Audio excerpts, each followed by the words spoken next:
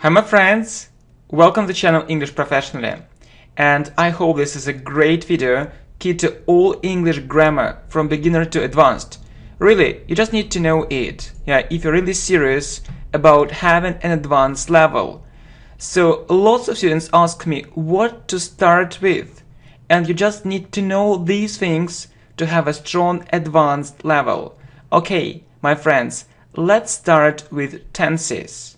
Okay, so you see, if you look at the first column, you see tenses by group. And you see that you need to know four group of tenses. Simple tenses, present simple, past simple, future simple, continuous tenses, present continuous, past continuous, future continuous, perfect tenses. You see, it's again present, past and future perfect, and perfect continuous. Perfect continuous, present, past and future. Okay, and I'm sure that you need to start with simple tenses, with present simple like, I speak English quite regularly. Past simple, I went there. Future simple, I'll learn English with your help. Present continuous, I'm watching this video. Past continuous, I was learning English all day. Future continuous, I'll be showing better and better results. Perfect, present perfect, I've just visited this place. Past perfect, he said that he had learned that rule. Future perfect, we'll have finished this project by next year. Perfect continuous, I've been learning English for about 2 years. Past perfect continuous, when I came home, he'd been using the internet for about 2 hours. And future perfect continuous, I've been watching this channel for about a year by next year. Okay, maybe it's a little bit difficult, but I'm sure that you need to start with simple tenses first. So simple, present simple, past simple, future simple. If you don't know English tenses, you know nothing, my friends. Next, so you see that the second tricky, subject is about prepositions.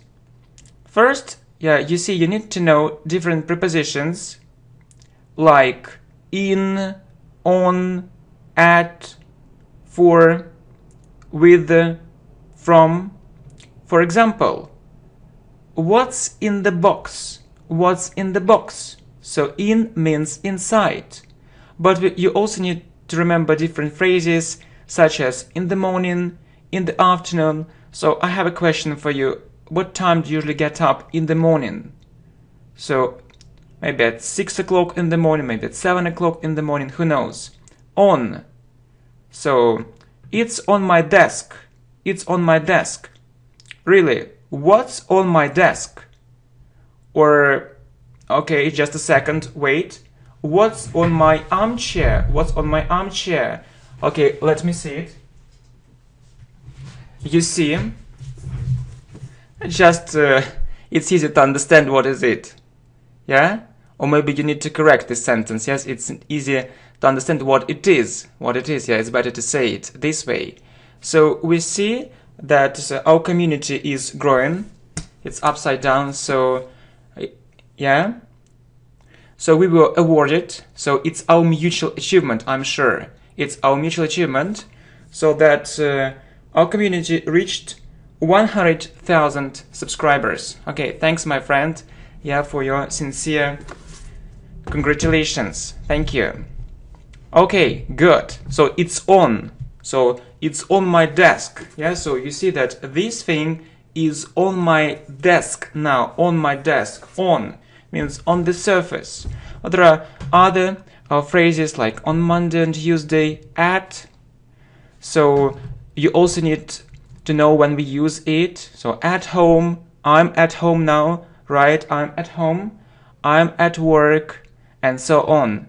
But we also use at with time. like at 6 o'clock in the morning, at 7 o'clock in the morning, and so on. Next, for. This is for you. This is for you. With the. I can do it with your help. From. Where are you from? My friend, really. Where are you from? You can say, I'm from India. I'm from India. Okay? Or I'm from the United States. Okay, it's the first thing you need to know about prepositions. And you know, lots of students know only this thing, unfortunately. Really, it's a pity. It's a real pity. But you need to know other things too. You see, number 2, 3, 4, 5, and 6. Adjective and prepositions. You need to know different adjectives with prepositions. For example, I'm proud about or I'm proud of. I'm proud, we say I'm proud of.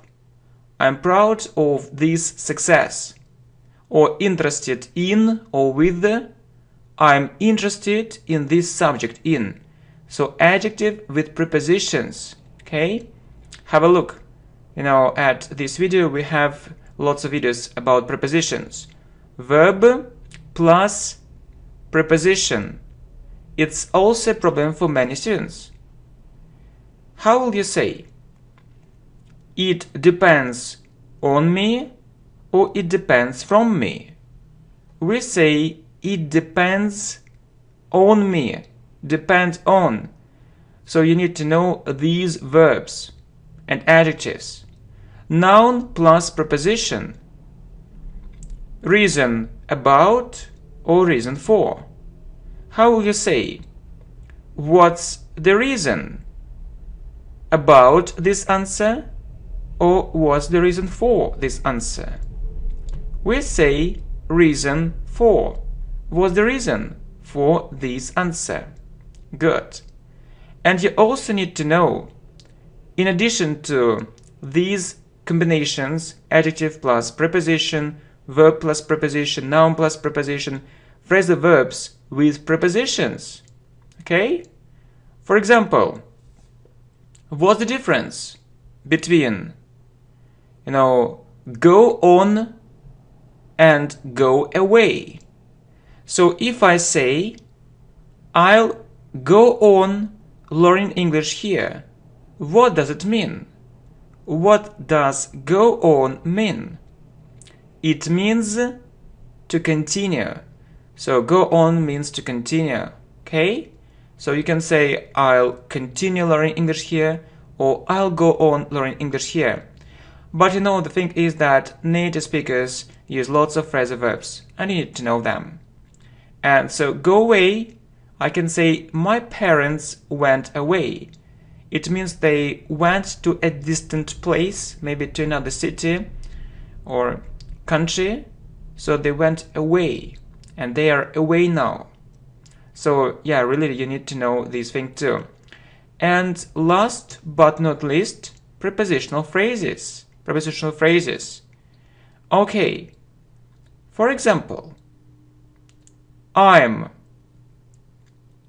in a hurry or I'm with a hurry. So when we don't have time, we say I need to hurry up or I'm in a hurry. Okay, one more thing. I did it on time or I did it about time. We say on time. I did it on time. Okay, so if you look at the first two columns, first of all, you need to know tenses. Yeah, so if you know these tenses, you'll be able to build simple sentences, simple structures, and more difficult structures if you use more difficult tenses. But I want to tell you the following, that you need to know, first of all, present, past, future simple, present, past, continuous, and present perfect. So, present, past, future simple, 3 tenses, present continuous and past continuous, 5 tenses, present perfect, 6 tenses, and present perfect continuous, present perfect continuous, 7 tenses. As for the other tenses, I mean future continuous, past, future perfect, or perfect continuous, present, past perfect continuous, future perfect continuous, you won't meet them so often, especially past perfect continuous, future perfect continuous. They are very rarely met, and future perfect and future perfect. So basically you need to know just 8 tenses out of these 8, or about 8 tenses out of these 12 tenses. But 3, but the first group is enough, yeah, for a start. So if you want more, if you want to have an intermediate level, you need to know maybe 8 tenses. If you need to know an advanced level, you need to know all these tenses and all these structures. Anyway, it's useful. If you have time, why not? Okay, if you look at prepositions, you can't ignore these lists: adjectives, verbs, nouns, and phrasal verbs with prepositions. And also pay attention to prepositional phrases. Next, so modal verbs. So we often use them. So you need to learn modal verbs when we use them talking about the present, like you see must, can, could, should, may, might, would, have to, ought to, and past. These 2 ones and a little bit more. Okay, so must. I must improve my English. Can. I can speak English. Could. You could help me. It means that you can help me. You can help me. So it's about probability. You could help me. So really, you could do it. Should. You should practice sport. So should means that it's a good idea for you. May and might. It means maybe. So you can say maybe it'll happen, and you use future simple after maybe, or you can use this structure: may or might plus verb. It may happen, or it might happen. Would. I would do it. I would do it.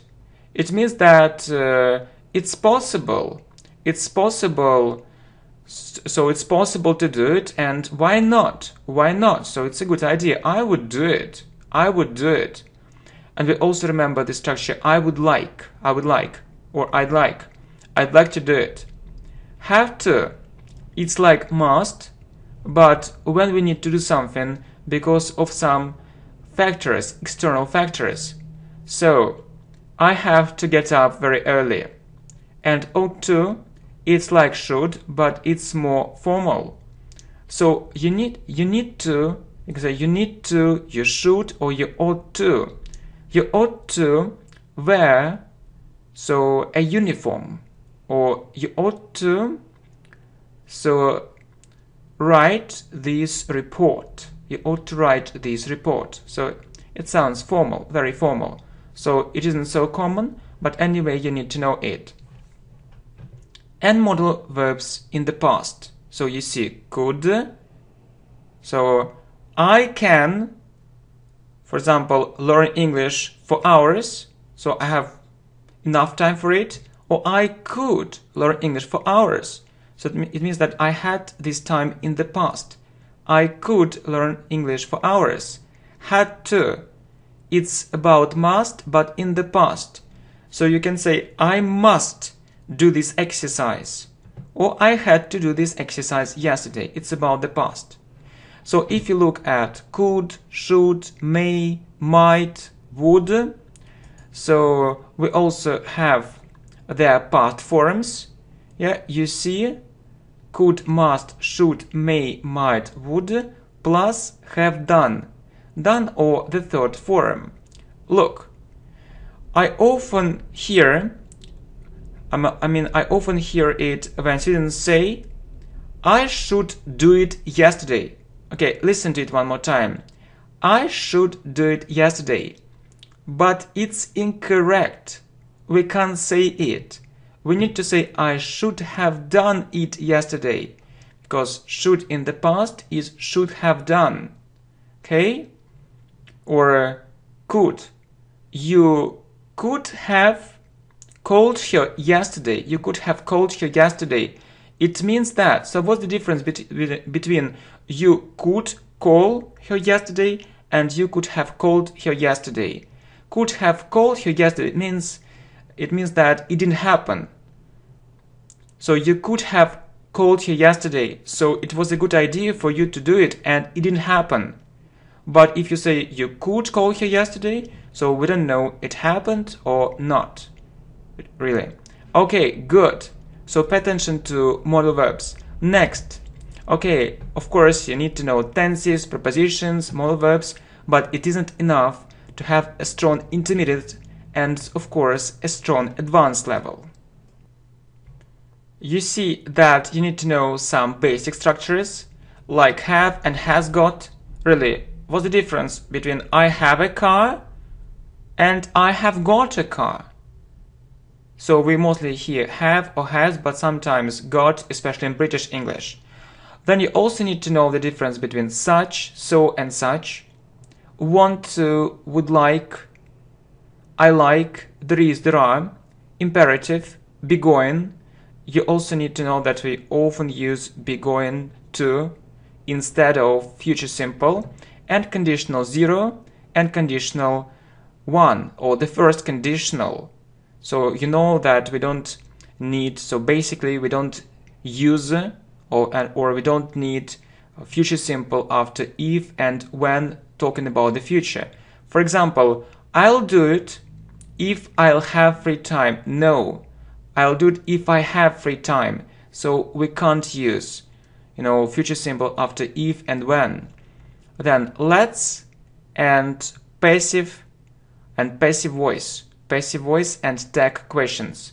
So passive voice, so present simple, past simple and future simple. So if we're talking about advanced structures, you also need to know passive voice. You see passive voice.